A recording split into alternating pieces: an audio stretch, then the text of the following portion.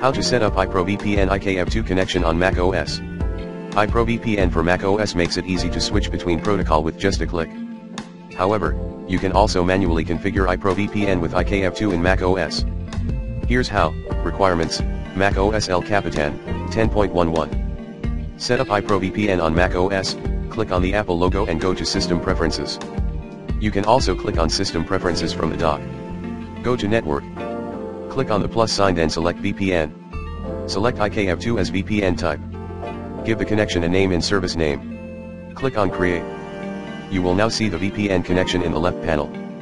Click on it, then enter a proper server address that you can find here. Pick any server of your from the IKev2 list. Copy the address, then paste it in the server address. Enter the remote ID as COM. Now, enter your iProVPN credentials by going into Authentication Settings.